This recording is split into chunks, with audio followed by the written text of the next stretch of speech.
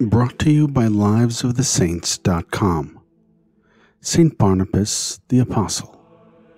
Saint Barnabas, also known as Joseph the Levite, lived in the early century AD.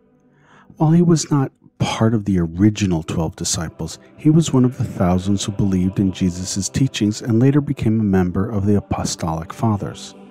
His feast day is celebrated on June 11th, wherein the priest wears the liturgical color red to honor his martyrdom. Because of his life and contributions to the church, he was named the patron saint of Cyprus. Saint Barnabas was once a Jewish person who joined the Church of Jerusalem shortly after Jesus' crucifixion. He sold his property and donated all the proceeds to a community in need. In the years following his conversion, he founded a church in Antioch and preached there. He and St. Paul traveled as missionaries together. When they separated, St. Barnabas sailed to Cyprus to preach the gospel to the Jews. The Jewish synagogue in Syria and Salamis didn't like the success of his teachings, so he was tortured and stoned to death. To this day, his tomb is located in Cyprus.